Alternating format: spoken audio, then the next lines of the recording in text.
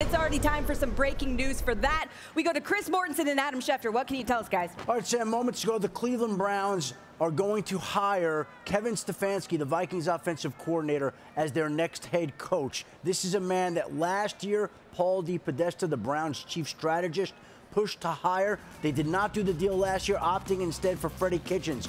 But they're going to hire Kevin Stefanski for the lone remaining unfilled head coaching job right now, which means that the 49ers get to keep Robert Saleh, and the Bills get to keep Brian Daboll, and the Chiefs get to keep Eric Bieniemy, and all the other finalists will not get that job, but Kevin Stefanski will be the man in Cleveland. More. I would guarantee you that this won't come out without some controversy, considering the 49ers and Saleh beat Stefanski and the Vikings on Saturday. Stefanski has been the longest tenured coach on that staff. He actually came to the Vikings under Brad Childress. Leslie Frazier retained him, and then Mike Zimmer retained him. Pat Sherman tried to take him to the New York Giants to be the offensive coordinator. The Vikings denied it, so they hold him in high esteem, and now it's a matter of him being able to put it together for the Cleveland Browns and quarterback Baker Mayfield. And, Sam, keep in mind that the Browns put in yesterday to interview the Eagles executive Andrew Berry for the general manager opening as well. That could be a pairing in Cleveland, Sam.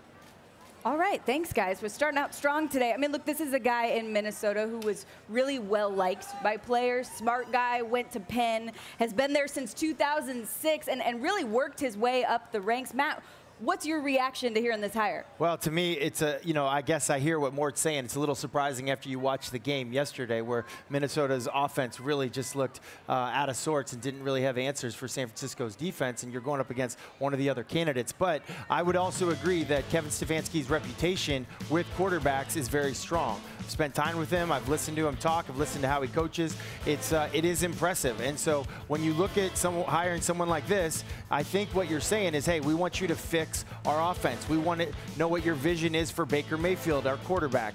And to me, that's essentially why you make a hire like that. Yeah, but I look at it this way. Number one, this hire is not a good hire. This is a fantastic hire. His reputation is as a leader of men. It's not just about a quarterback fixer guy or anything else. I think this is a young superstar that we're going to see. Look, his thing, could this be the next Sean Payton? We're going to find out. I think it's a great hire. And you're right, Baker Mayfield's going to benefit. So is Odell Beckham. So is the defense, Myles Garrett and all that. How about the running game? I'm excited about it. The running game, this guy knows about what it takes to play in the league. I'm excited for the Cleveland Browns with this hire. Cook became a star under this guy in terms of that system and running the football and establishing the running game. I can't wait to see what those running backs in Cleveland can do. Chubb, great running personnel in Cleveland, what he can do and establish that. Maybe the focus now is not Baker Mayfield. It's more on the run game and sort of just feeding Baker Mayfield and being the quarterback he wants him to be. Listen, I'm a little bit more guarded, not about the hire, just about the functionality of the organization, because I know it's breaking news, but I feel like it's news every year at this time. They're hiring somebody. We're getting excited. We're talking about the new acquisitions, and then all of a sudden, it's a reboot. So I think hopefully the new GM that gets hired there, the people in charge of football ops are able to get a little time and build a team, because otherwise, what is this, 5 or 6 now in the last 7 or 8 years?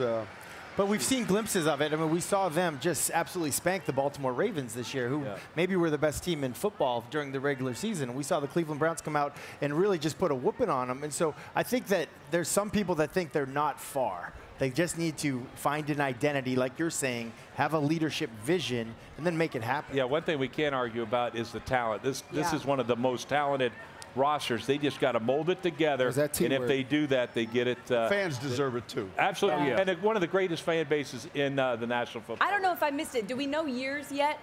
Because I feel like that's really the most important thing when you look at this contract, for them to get some consistency. I'm told we don't know yet. That's going to be so important, especially with guys like Matt Rule getting long-term deals with long-term commitment from the front office. We'll see if Kevin Stefanski gets that in Cleveland. So what you're saying is you're not really ready to crown him the next Sean Payton. Yeah, listen, just quite yet. Not yet. I'm rooting for him, but there's a lot of coaches that are still getting paid by the Browns right now. That is true. That's true. I don't think I was going to say, I knew one who was getting paid by the Bills for a while, too.